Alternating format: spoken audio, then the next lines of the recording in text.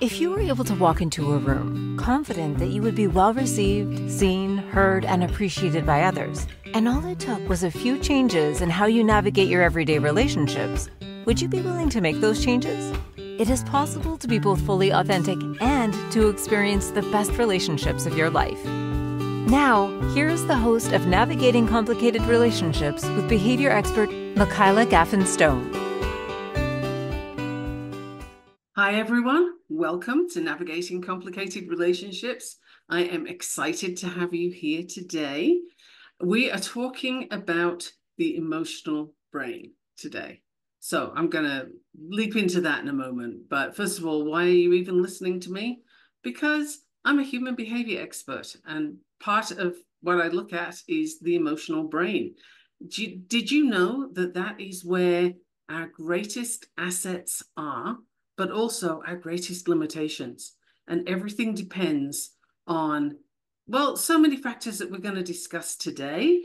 But if you're in a constant state of distress, I can tell you now that we're going to have to work on that and change some things so that you can actually break out of that loop of doom and get into living your life, not just existing. So today I'm going to discuss emotional intelligence, emotional regulation techniques, and strategies for managing stress and anxiety. Because if you are full of stress and anxiety, you're not getting anything done. That's just, it's not your fault. It's your problem. It's your responsibility to do what you can to change that. And, if you're in a victim mentality of everything happens to you, then you're going to find that to be really difficult to change because you're not accepting that you could do something. And you're just stuck in blaming somebody or something else for where you are. So looking at the emotional brain, we're going to see where you're stuck, where you can open things up. And we all have things. That's what's being human, right? I mean, if you're alive today, the chances are pretty solid that you experience stress and anxiety on an ongoing basis. There's a fallout from that. This constant state of distress takes a toll individually, in your relationships, and it also impacts your longevity. Like, you're not going to live the long, healthy life that you'd like to if you are stuck in a whole lot of stress and de-stress. That's not what we're here for. You're producing hormones that are cortisol, adrenaline, and it can be too much insulin as well. And we can get into that another time. But you're producing these hormones that tell your body to be ready to run from the saber-toothed tiger, to fight with the mammoth, to do whatever you need to do to survive. And none of that is helping you to create new things in your life. So let's look today with the lens of self-care before you ever need healthcare. And if you're already in the position of needing healthcare, then let's see where we can sort of reduce that need and get you into a space of being the healthiest you can be, whatever that looks like. And I mean mentally healthy, physically healthy, because it's all connected, right? So once again, I'm your host, Michaela Gaffen Stone, and I'm a board-certified behavior analyst. I'm also a nutrition coach and a whole host of other things. I'm always studying and I'm always researching. So this is something I love to do, and I have the information, so you don't have to do that research if you don't want to. If you do want to, let me know and I'll send you some articles. I'll start sending you in all kinds of directions. So be very careful what you wish for. So today we're going to look at where your emotional pain comes from and where you can trade that pain for gain. So stay tuned and you'll see what I mean. I will have some very practical things for you to do, and you can discover for yourself where you can improve your lot in life, where you can just enjoy things more and stress less. Don't we all want that? So let's do a definition. Emotional intelligence. It's your ability to recognize, understand, and manage your own emotions, as well as the ability to recognize, understand, and influence the emotions of others. So isn't that interesting? It's not just about you, but it's also about how you can impact other people. I mean, we know, right? I'm going to make an assumption here, but I think we know that if you tell someone, hey, I love the way your hair looks today, or boy, you're glowing, you look amazing, then that is going to light that person up. You're going to really improve their emotional outlook. They're going to be feeling better about themselves. And it's such a simple thing to do. So let me just run through that definition one more time. And if you want to make notes, feel free. If you don't, just roll with it. We'll get things explained later. So emotional intelligence, it's the ability to recognize, understand, and manage your own emotions. That's part A, if you will. You recognize, understand, and manage your own emotions. It's also the ability to recognize, understand, and influence the emotions of others. Like I just said, if you tell somebody how amazing they look today or how thrilled you are to see them, seeing them has lit up your day, they feel better about themselves. You have influenced their emotions, right? That's what I mean. It's not a manipulative thing per se, but it's something to be aware of. Because also, if you're the kind of person who is stressed out, you go to the store, the person behind the counter is a little bit slow with what they're doing, or they make a mistake, or the machine breaks down, or whatever. There's lots of scenarios there. You're the kind of person that gets sort of bad-tempered about it because you're under so much stress, and you yell at the person behind the counter. Well, chances are you've just really ruined their day, and it doesn't sound like it was going well already. And now they're carrying this extra load of everything you're yelling at them, right? And it's really hard to say, well, let's just ignore that and let it wash off. We know it doesn't, right? Come on, if somebody yells at you, it's going to bother you for the day. So being aware and understanding that how you are with other people will affect their emotions is, I think, a very important thing to understand. In this day and age, we spend less time thinking about these things and more time reacting. I mean, the amount of yelling you see sort of on social media from people to people, and people don't discuss stuff anymore. They yell about it. If you don't agree with me, I'm going to yell at you until you do. It doesn't work, but people aren't stopping to use their emotional brain. They're not using emotional intelligence and saying, well, maybe this is not the way to approach another human being. Yelling at them is not going to change anything. It's certainly not for the better, right? You're just going to bring their emotions down. So emotional intelligence includes several components, right? It has a lot of different things in it. One of them is self-awareness, recognizing your emotions and where your emotions impact your thoughts, your behaviors, and ultimately your decisions. And this one's important.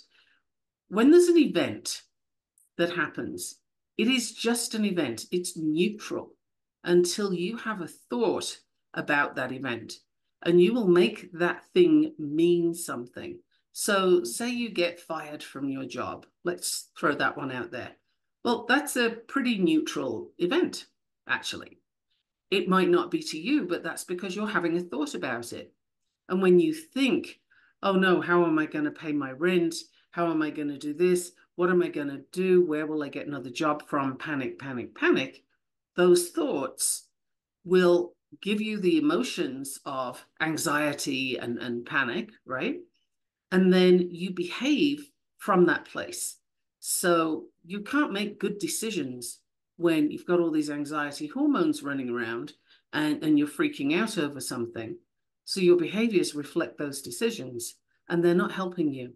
You might go for the bottle of wine because you're just feeling so fed up that you got fired. Okay, there could be a time where you need some downtime to just reflect on how you're thinking about this. But if you stay there, then you're getting into a problem where you're not recognizing that your emotions have an impact on how things are going to turn out for you. So if you want to improve your situation, recognize those emotions, allow them to be, but then let them go. If you stay in that circle of doom, you just cannot do anything good from that place. Nobody can, right? The ingredients aren't there. Self-regulation is another part of emotional intelligence, and it's managing and controlling your emotions, your impulses, and your reactions in various situations. Now that's okay, managing your emotions. Typically, when I say that, a person responds with, "You mean I just have to stuff it down?" Or something along those lines. Absolutely not. No, that's one of the worst things you can do, because when you stuff your emotions down, they just wait for an opportunity and then they're right back up again. They don't go away. They just sit there stressing you out, right? So managing your emotions is a case of recognizing that maybe you're having a very big response to something that won't be helpful right now. So you can feel that response, but then take a pause before you react, right? That's, instead of reacting, you respond. That means you're in control of how you interact with that situation using those emotions. If you just react, you're probably yelling at somebody. It's like that. And then you can repent at your leisure, right? You can reap the rewards of yelling at someone in an inadvised way, for as long as that takes, right? If you're at work and you get mad at your boss and you yell at them, well, that probably won't go well. But if you're mad at your boss and you feel it and you go off for a walk or something, or you go to the restroom if you can't go for a walk, and you just sit with those emotions for a minute or two, and then think about your strategies. What do you want to do so that situation doesn't come up again?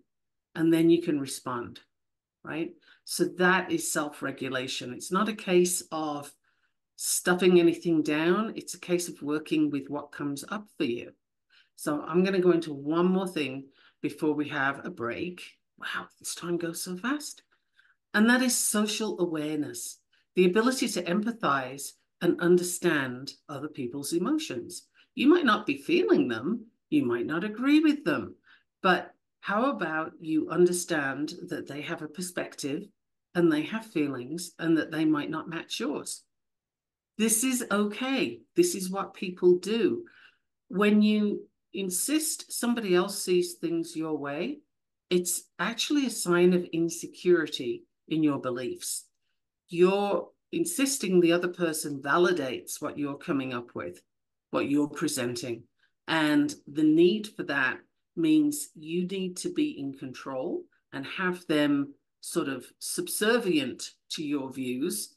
And you need them on board with you, because otherwise maybe your views aren't right. Maybe you need to look at that again. Social awareness is such an important thing. If you can't imagine what the other person is dealing with or where they're coming from, if you can't see that they have a different life experience to you, then you're really in a blinkered situation, and that's going to cause a lot of stress to just circulate for you, right? So social awareness is really, really important.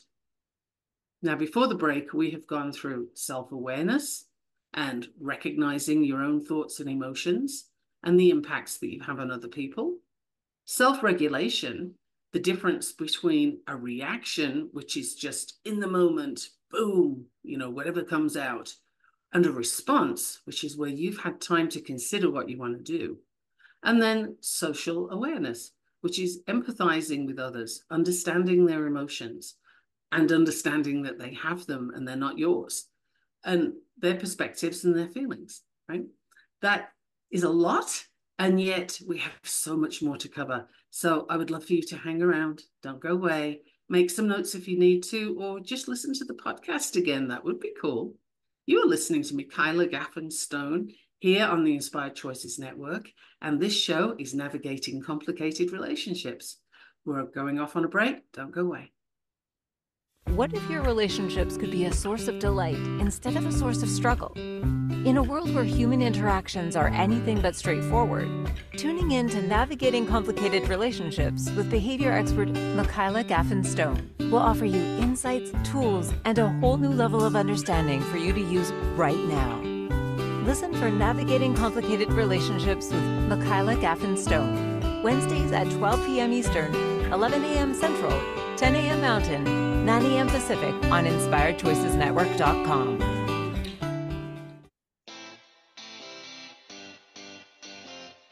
Are you a subject matter expert?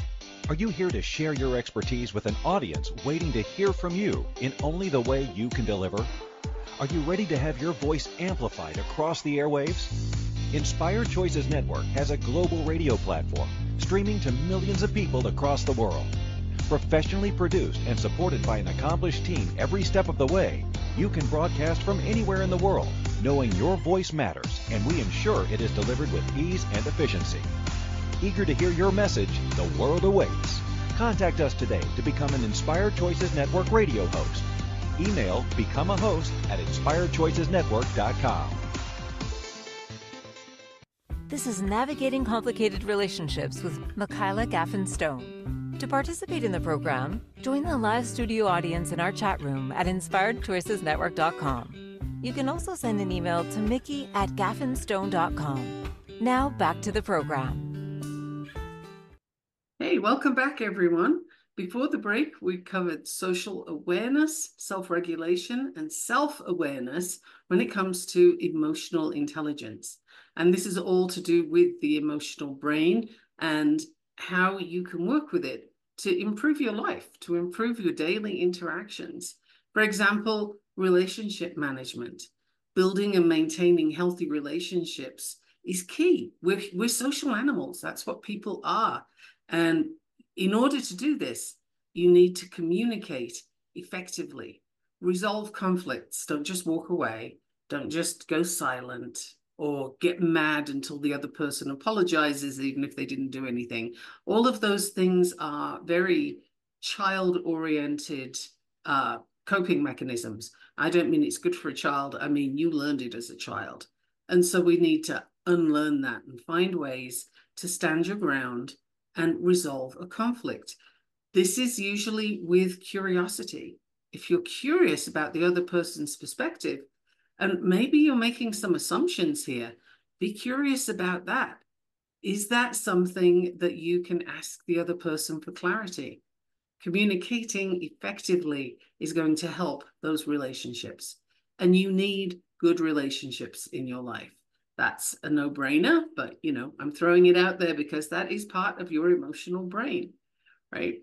So when you have better relationships, you're also going to be improving those social skills that kind of come together. And that gives you the opportunity to build more satisfying relationships, whether that's at work, with your friends, at home, with your kids. It all interacts. It's all part of fostering a positive environment where you can thrive and the people around you thrive. Emotional intelligence is also linked to having lower levels of stress, anxiety, depression, and building resilience and coping skills. That makes sense, does it not? I mean, you can see how if you're responding rather than reacting, you're taking time to understand the other person's perspective, then you're out of your own head and into a space of curiosity about the people around you. You can't be sort of deeply stressed and anxious about things if you're curious, not if you're really, really curious, because that takes precedence. Learning something will take precedence. So being curious, if you learn one thing today, if you try one thing today, please make that be curiosity about the people around you. Take some time to self-reflect. This isn't indulgent. It's not, all about me and nobody else kind of thing. That's not what I mean. It's more understand where you're coming from so that you know what your triggers are. When you feel your emotions rising, be curious about that. What's that linked to? Chances are it's not the current event. It might be a pattern of behavior. Whenever this happens, these emotions trigger. If that's the case for you, then it depends on what's happening, but you might want a coach or you might want a therapist. What I would suggest is that you do the work to figure that out. Know where your triggers are, know what the emotions are that come up for you, and the patterns of behavior that don't serve you. Because we have the conscious brain, which is what you're listening to me with right now. You're sort of making sense of what I say, hopefully, and hopefully that does make sense. And you have the subconscious brain. The subconscious brain is your autopilot. It's the thing that helps you to drive from A to B without thinking about every turn you take. It's the thing that gives you your habits. That's where your habits live. These are automatic behaviors. So when you have automatic behaviors, patterns of them that are problematic for you, they're not helping you move forward, they keep you stuck, or worse, take you backwards, then this is something that you can become conscious of and make a decision to change. And that's one of the things I'd like to offer you today, is a way to change your habits, the ones that you aren't enjoying for something that you are enjoying. The first part of changing a habit is to decide, what are you doing that doesn't work, and what do you want to replace it with? That might sound like a no-brainer, but really, the thing that replaces the habit that's not working for you needs to make sense. So if your idea is, I eat too many pastries, therefore I'm going to drink more water, that's kind of sort of related, but not really. It's not going to connect, and you're not going to get an automatic behavior from that. You're not going to develop a new habit. It just doesn't make enough sense. But if you're wanting to drink more water and you're already a coffee drinker, for example, no problem. You can put your bottle, your pitcher, whatever it is you have that you drink water from, next to your coffee pot to remind you, so that the new habit of drinking more water can piggyback off an existing habit, which is drinking coffee, right? I'm not telling you to take anything away, but over time, as you're drinking more water, you get used to that habit. You can now decide, does coffee give you palpitations? Does it keep you awake at night? Is it causing you to feel more stressed and anxious? Because it is a stimulant, right? So if that's happening for you, then you might want to start replacing the coffee with the water that you've already added in. See how that works? So you start with building a new habit on an existing one, and then decide, do you want to take the existing one away? There's a lot of ways to do this, and you can pepper these things throughout your day. It doesn't have to be one habit at a time if they make sense and if they're linked to something that's already anchored, that you already do in your subconscious. So that's a lot of information about habits, and I hope that wasn't too much. But essentially, habits can be replaced with more functional things. It's up to you to decide, what do you want to do? What do you want to stop doing? What do you want to add to what you do? All of these things will help. If you do them in a way that serves you, it will help your emotional intelligence. It will help your emotional brain to be in a better space to make decisions from. And I mentioned right at the beginning of this episode that if you're in a state of distress, upset, you've got all these hormones running around that are causing you to be ready to fight or flight, then you cannot make good decisions, right? Another part of your decision making is going to be looking for feedback, and looking for feedback from people whose opinion you value, right? If you don't see them doing what you want to do, if they're not ahead of you in some way, or at least by the side of you, then I would say you need to question, is this person going to help me build some strength and some growth in areas where I want help? Can they do that for you? Chances are, if they're behind you in this, no. But you might be that person for them. That's a different decision, right? And that's something that you can think about. Don't just jump into it, though. Think about, do you want to be this person's model for strength and growth? Who are you finding to get their insight into what you're doing? Talking to someone who's ahead of you in that field can give you some helpful tips. They can see things because they've already done the work. And that can really help you to move forward. So that's a strategy I'd like to offer right now, is looking for feedback from people whose opinions you value. Someone who you admire where they are, what they're doing. You see this skill set in them. You see a certain quality that you would like to have. Okay, very cool. Go approach that person and start having a conversation with them. Spend some time with them, because the people you spend your time with, you keep company with, they are going to affect how you show up. They're going to affect your emotions, and you're going to take their perspectives on board, whether or not you do it intentionally. Over time, that's just what we do. That's how human beings operate. So choose your environment, the people around you, mindfully, right? Spend more time with the people who inspire you, less time, or ideally no time, with the people who pull you down. That's how we progress as human beings. That's how things improve for us.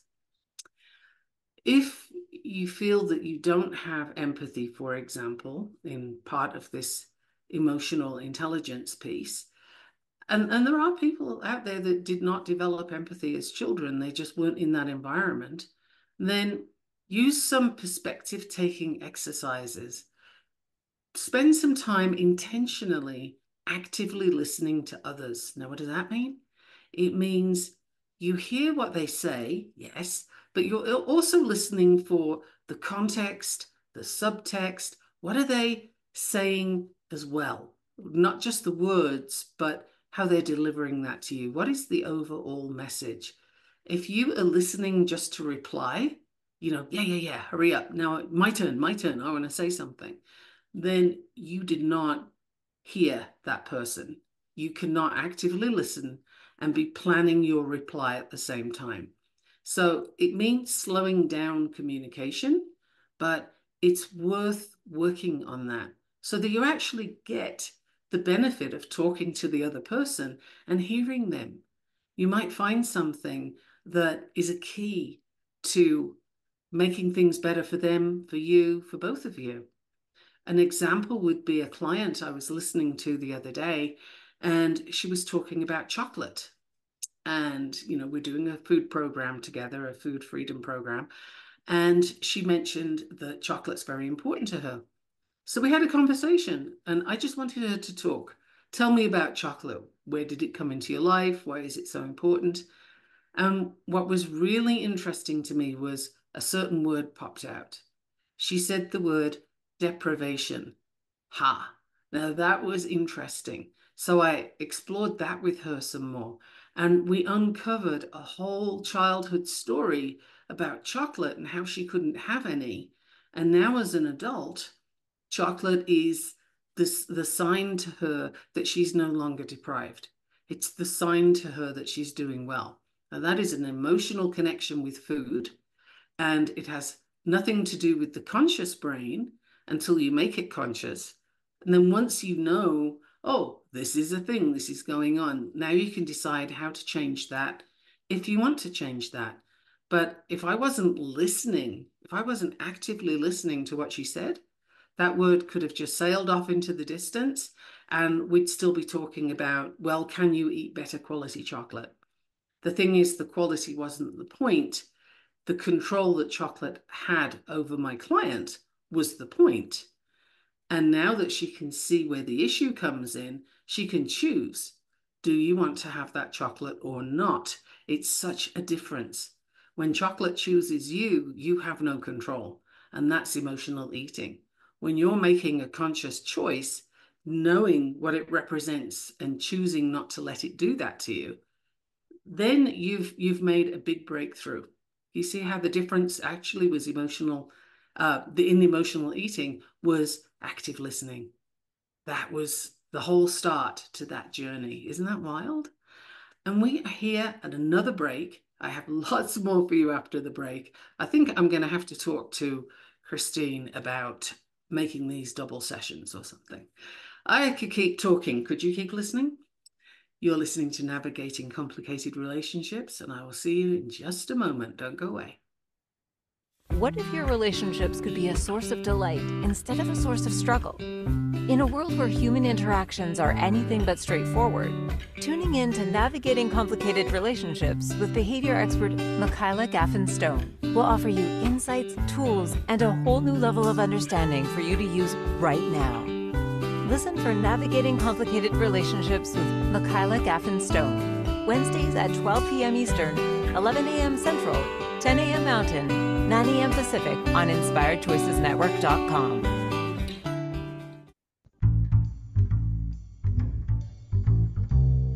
How wonderful would it be to carry your favorite Inspired Choices Network host with you throughout your day? Well, now you can. Inspired Choices Network now has its very own mobile app. Our free app offers live streaming shows, along with thousands of podcasts and TV episodes. Our shows cover a wide variety of topics.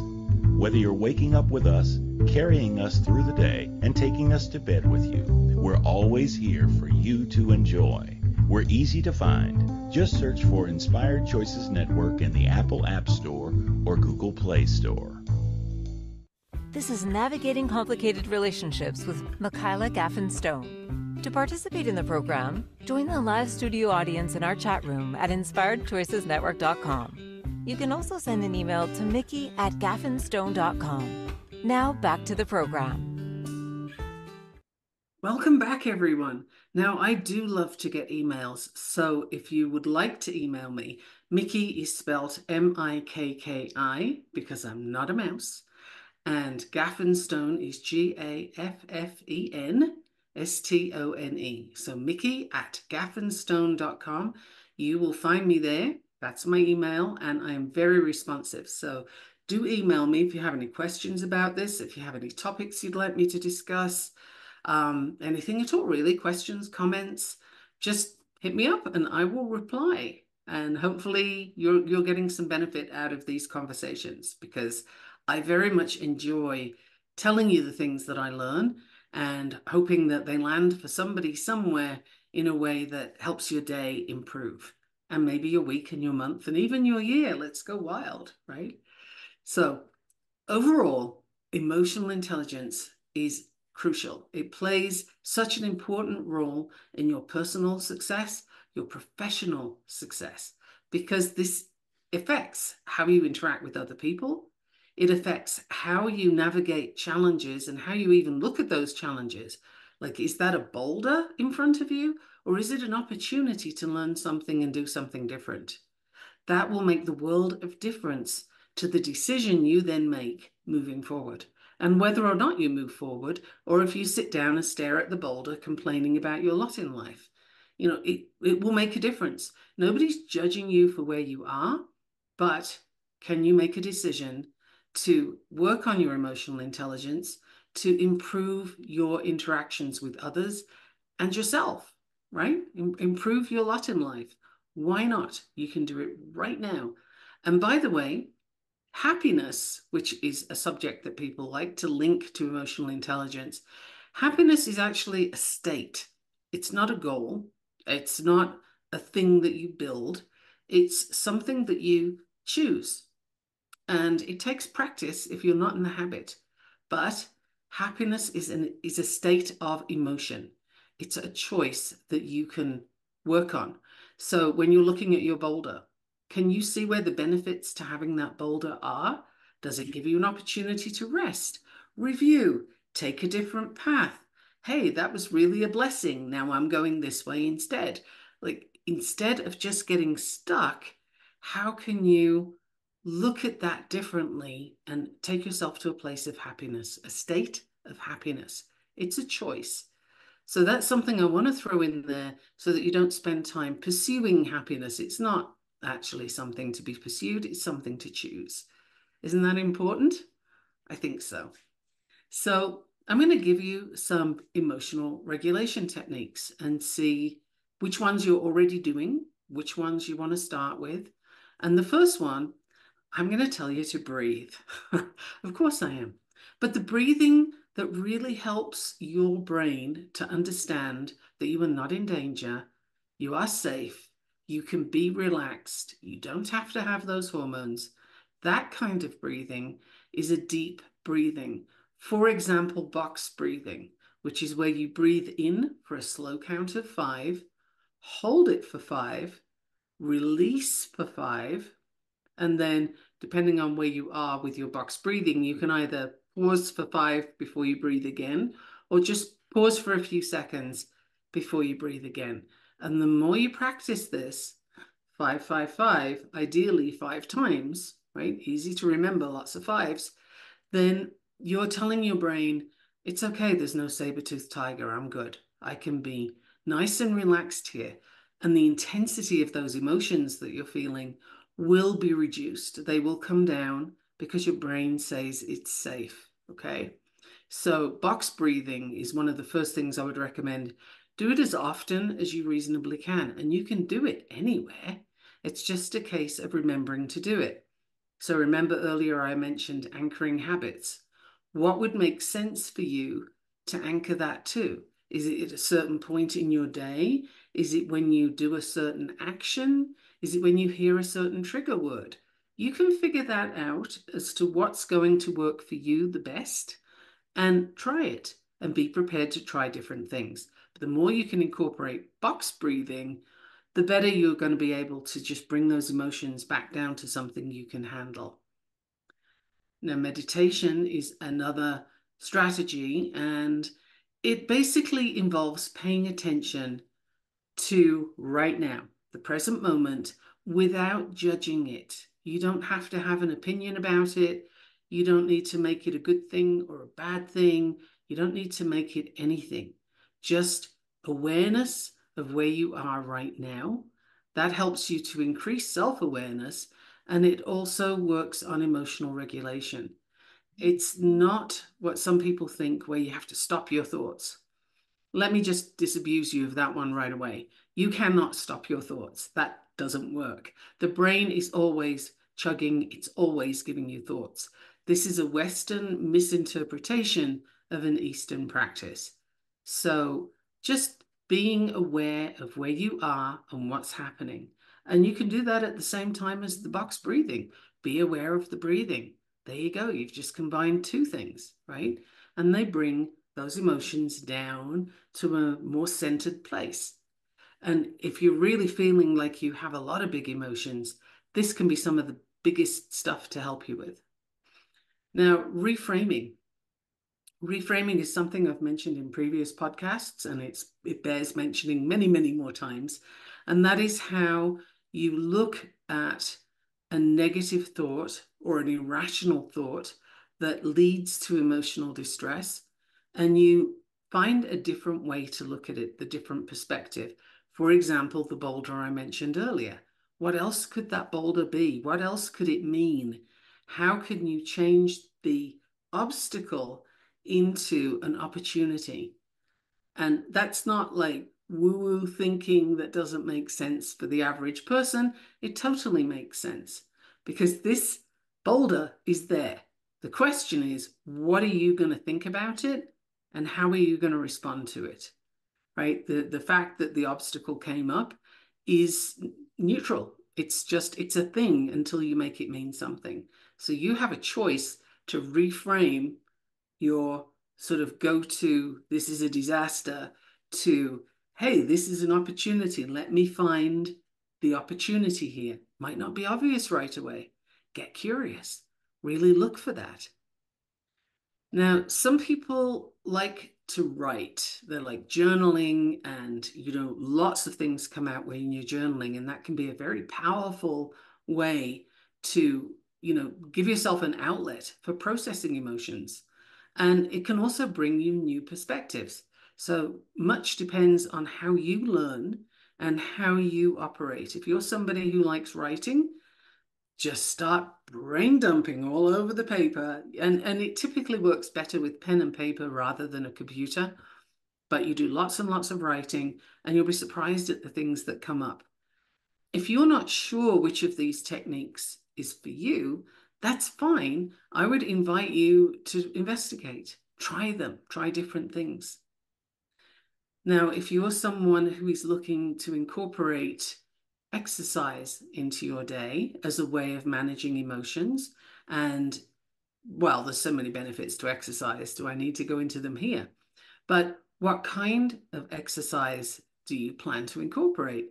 If you're working on reducing your distress and getting yourself into a place of what's called eustress, which is EU stress, not YOU stress. Eustress is where you're using stress as a fuel, and it's a good thing. It's the fuel of life. We need stress or we don't do anything. But distress is when you've got a blockage of that fuel and you're no longer using it properly. It is creating trouble for you. So if this is your situation, then finding something that is more intentional in movement, like Tai Chi or yoga, can be really good. Pilates can be amazing. And while you're doing your Pilates, not only are you slowing down and being intentional, and you're definitely in the moment, but you're also building physical strength while you reduce your mental stress. How cool is that? I mean, that is a win-win-win, right? So that's something that you could incorporate into your day, and make sure you have your water bottle by the side so that you're increasing your water intake to match the extra movement that you're doing. Can you see how all of this is building towards a very healthy day for you? It's not saying that the thing somebody else did to you that was awful wasn't awful. Sure, it was awful, but don't keep giving it power. It can go away now. You can take control for yourself, and you have some techniques that you can use, right? I'm offering you all kinds of things here today, and I would love to know what you try and what works best. Let me know what works for you. Now, there's another technique I'd like to throw at you right now, and that's social support. We are social animals, as I mentioned earlier. So looking for support from friends, family, or your coach, that can help you to sort of feel heard, seen and heard. Human beings really need to be seen and heard. And some of our biggest distress comes from feeling ignored or discounted or minimized in some way, right? That is one of the worst ways that you can interact with a person, is to have them feel like they're not important, that they're not seen and they're not heard. So make sure that you have people in your environment that do see you, do hear you, and can provide validation if that's what you need, perspective if that's what you need. Talk to them and tell them what you want. One of my sons has a great way of addressing this with his close friends, which is, when something's bothering you, tell me, do you want to vent? Do you want validation?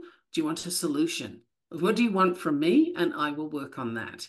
And I think that's the most brilliant thing I've heard when it comes to establishing how a relationship's going to work. Because sometimes a person's venting and you ride over the top of them with a solution. Way to make that person feel unheard, right? And minimized.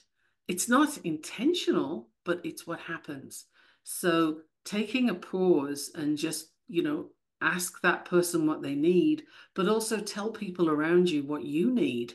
That can really help you to, again, get your emotions into a space where you can look at them with more clarity and less distress, right? And then you can make better decisions. So those are a lot of strategies that I've been giving you there. Let's just have a quick look before we go to yet another break. But you have mindfulness, you have, awareness of the current moment. That's what that means. Then you've got deep breathing, box breathing, 5 in, hold for 5, out for 5, pause for 5, breathe again, do it 5 times. You've got reframing, looking at the negative thing and making it mean something else. You have that choice. You can write in your journal, or you can do mindful movements such as yoga or Pilates. You can do all of these things. I would love for you to try them and let me know how that works for you and why. What difference do you see in your life?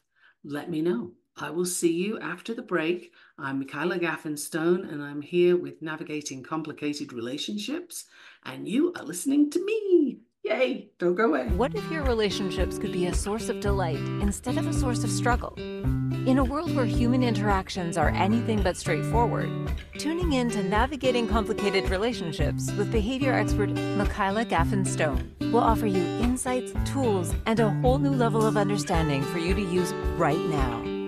Listen for Navigating Complicated Relationships with Michaela Gaffen Stone, Wednesdays at 12 p.m. Eastern, 11 a.m. Central, 10 a.m. Mountain, 9 a.m. Pacific on InspiredChoicesNetwork.com.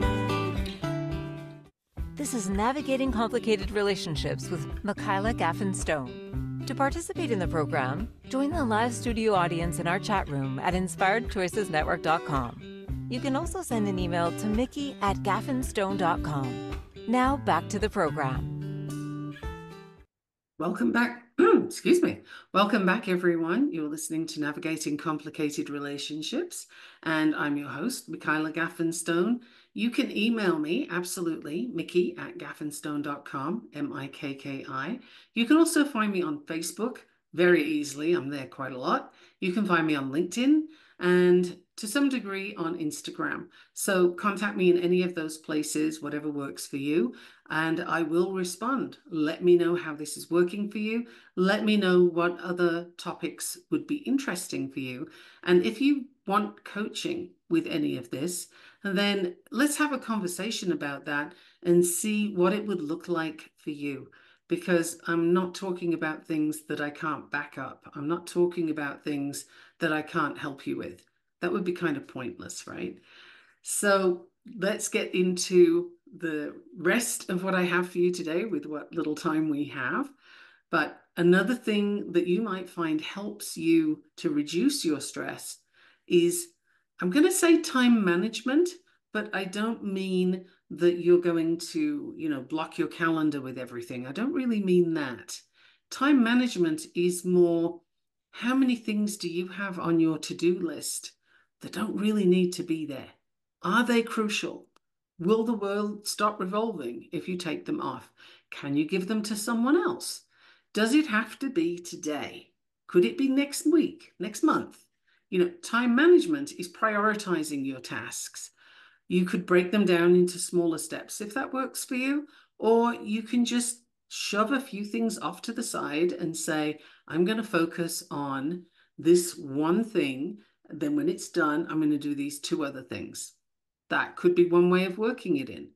Another thing to do is, if you are somebody who likes to use a calendar a lot, most of us do, then put your breaks on the calendar first.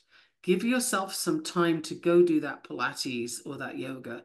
Give yourself some time to go get another drink of water, and hey, go hog wild and go to the bathroom as well. Because how many of us set our calendars with back-to-back appointments, and then you're stuck thinking, uh-oh, I didn't give myself any time at all, and I'm having to jump from meeting to meeting, or whatever it is that's on your calendar. That's not the ideal way to reduce your stress, right? So if you want to reduce overwhelm, anxiety, and yes, that source of stress, then be realistic about what's on your calendar and aim low. You can always add stuff later, but your brain is looking for that dopamine hit from success. So if you put less on your calendar than you would like to achieve, less than you think you can achieve, then you're going to get that dopamine. Woohoo, look at us, we did it. And you can add something if you really want to. Or you could just have a break. You could have a rest. How wild is that? I don't think we rest enough. I don't think it's valued enough. Another key to working with your stress to reduce it to a manageable level is boundaries. And I have done at least 2 episodes on the subject of boundaries because it's so important. Learn to say no to new commitments or requests that people have of you if it doesn't work for you. Sometimes we say yes just because we can. We say yes because we want the other person to be happy with us. We say yes because we were taught as kids that when somebody asks you for something, you say yes, right? All of those things are unhealthy for you. You're taking on things that it might benefit the other person, but you've at what expense to you? Now you've piled up things on your list and you're feeling this overwhelm. So setting boundaries is huge. Take the time to practice the relaxation techniques that we mentioned earlier. The things like mindfulness in the moment or visualization. Where do you envisage yourself in a year's time? And then in 9 months, 6 months, bring it back, but make sure that your vision for a year's time is amazing. It gives your brain all kinds of beautiful pictures to look at and all kinds of good feelings to go with it. Or you could listen to an app that gives you guided imagery. There's so many possibilities here. Then the key thing that I'm saving right till the end, but it's a big deal, is the food you eat will make a massive difference to your health. If you're eating ultra processed food products and processed food products, and basically the more chemical it is and the less recognizable it is as something that occurs in nature, the more processed it likely is, then your body does not know what to do with this. It stresses your body to have this stuff coming into it. And so it has to store what is basically toxins somewhere in your body, usually in fat or in your liver. And this builds chronic inflammation, which makes you feel less well, less able to make good decisions, less able to deal with your day. And sometimes we don't realize how lousy we feel until we stop feeling lousy. I have a pathway for you to get to that place where you feel amazing. And it's through food and it's through nutritional psychology, figuring out where your emotional connections are to certain foods and behavior patterns. And there's a whole process. It takes 13 weeks to get you from where you are to this incredible place of knowledge and understanding. And from there, you go on for an entire lifestyle, because once you've learned these things, you don't want to forget them. It's not a case of somebody telling you you can't. You don't want to, because you feel so much better. And I don't typically talk about my weight or what have you, but we are right now in week 11 of a current program, week 11 of 13. And I've been doing the program with my clients. That's just, I like to do that. Then I can sort of experience what they're experiencing. It's kind of the ultimate empathy, right? And I wasn't focused on weight. I was focused on health. I was focused on dealing with some food allergies I have. But as a wonderful result, I've lost 20 pounds. I have reduced 20 pounds. And I'm sure I'll keep going on that because I have more to go. Isn't that wild? No stress, no deprivation, no, you can't have this. This is a bad food. None of that. It's all about learning. Isn't that wild? It's not a diet. It's a whole process of learning. So if you're interested, send me an email and I'll let you know all about it. Now, next week, we're moving topic entirely, and we're talking about epic magic and wild places. You say, what? This is with my very special guest, Katie Cross, who is an author extraordinaire, and you are going to hear some incredible things from her. But I think we all need room in our lives for some epic magic and some wild places, right? That can be another place where you can de-stress, is reading your books. Find something that works for you. I like fantasy. I like dragons. What works for you? Add that to your list. You have so many things that you can select from. And like I said, if you feel really keen, try them all. But don't sort of judge yourself on things that don't work. Just pay attention to, oh, hey, that wasn't really great for me, but this was. Good, you just learned something. Isn't that cool? Write it down. Pay attention to how things are coming up for you and where your emotions come up. Really pay attention to these things. Make notes, because guess what? If you don't write it down, you're going to forget it. Do email me, mickey@gaffenstone.com, and let me know how this landed for you today. Let me know what you'd like another time. See you soon. Thank you for listening to the Navigating Complicated Relationships show. Michaela returns Wednesdays at 12 p.m. Eastern, 11 a.m. Central, 10 a.m. Mountain, 9 a.m. Pacific on InspiredChoicesNetwork.com. Until then, remember every relationship is a journey, and with the right tools, you can create stronger, more fulfilling connections.